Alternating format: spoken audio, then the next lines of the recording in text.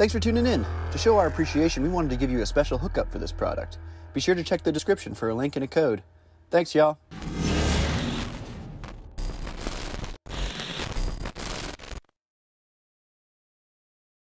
What's up, y'all? Matt Locke here, back at the Electrify warehouse. And we here at Electrify, we want you to be informed when you buy an e-mobility product about everything that goes into buying an e-mobility product, which is why we are going to show you what to expect when your package comes. We're talking unboxing, putting it together, figuring out what parts do what, reading the instruction manual, finding the right language to read it in the first place. So that's what we're going to do today. If you want to see me ride it around, that's going to be in another video. So this is just the unboxing. So go find that video if you want to see how it performs. But for now, we're just going to unbox this thing. So wish me luck.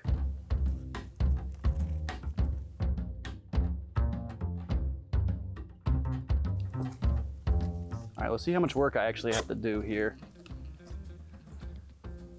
Seems to be fairly assembled already. Oh yeah, oh yeah, look at those tires. So it's not as assembled as I hoped it would be, but I'm gonna learn something about putting it together. And more importantly, so are you, because you're gonna have to deal with the same thing if you buy this thing, so. Oh God, where are my friends?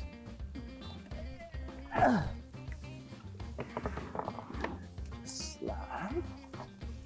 Make sure we don't get caught. Ooh, okay, box. We'll open that in a second.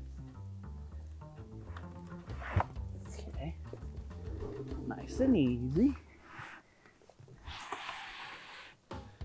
There it is. A very non-assembled bike. We got two parts. The bike, all squished together in a nice little package-friendly way, and this box. I don't know what's in it yet, so I'm gonna open that first, and hopefully there's an instruction manual inside, because I know I need all the help I can get. All right, we got pedals. That's important. It's where your feet go, I think. Here we go. Ride rad. Will do. Prop the bike on the kickstand and carefully remove the packaging material protecting the bike frame and components. All right, so I got all the crap taken off of it, and it actually looks like a bike now, which is good. And luckily there's very few parts. We got the bike frame itself, the front tire, and then the handlebars are actually attached by the wires. We just got to clamp that onto there.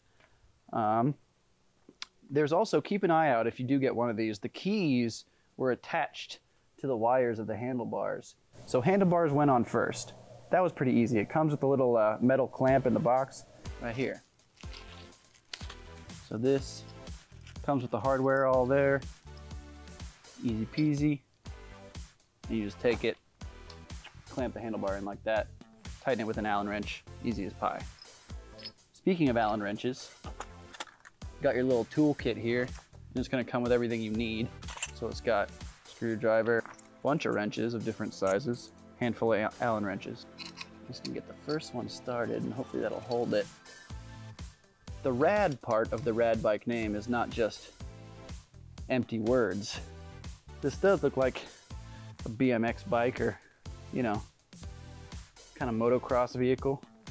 So it's definitely got that street cred look that I so desire. Handlebars on there nice and tight. I kind of just guessed at the angle, but luckily it's easy to take on and off. So if you want the angle more forward or back or something, then you can just loosen them up and change it real quick. So that's cool. Step 2 complete. Step 3, install the pedals. Locate the pedal.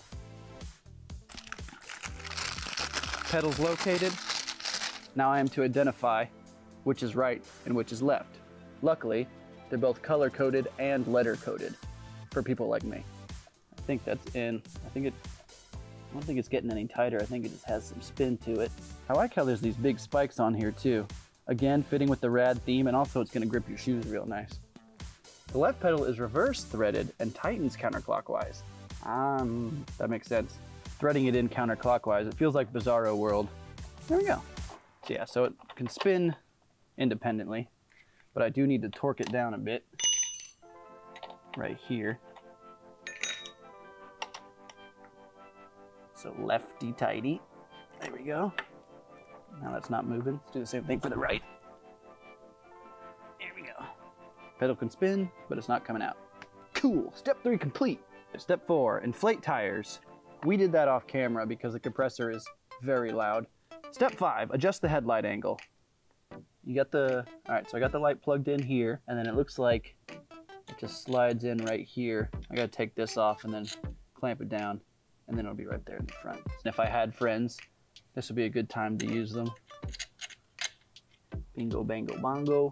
Let's move on to step 6. Check the front wheel quick release. Ensure front wheel is fully seated in the front fork dropouts and that the quick release is fully and properly secured. The front wheel gave me a little trouble at first. I had no idea what I was doing. I had to go to the radpowerbikes.com/help to find their assembly video so I could see exactly how they did it because the instruction manual wasn't detailed enough. So the tire goes in this way with the brake pad on the right side so that it can slide in to the little brake pad right, or the little brake mechanism right here. Once it's in, we're gonna take our handy dandy little thingy thing, pop it in like that, easy as pie.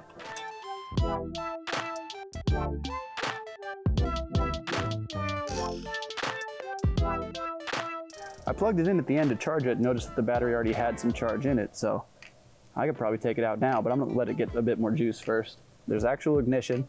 You turn the ignition off to charge it, and then you have to turn it on with the key and then turn the power on with the handlebar switch. So it's kind of a two-step process. That's the RadRunner. If you got a utility case, this bike can probably solve it. So pretty positive on the RadRunner.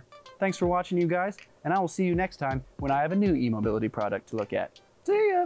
If you want to purchase this product and get a hookup from us, be sure to check the description for a link and a code down below. Help us keep these videos going by leaving a like, leaving a comment, and of course, subscribing to our channel. Thanks, y'all.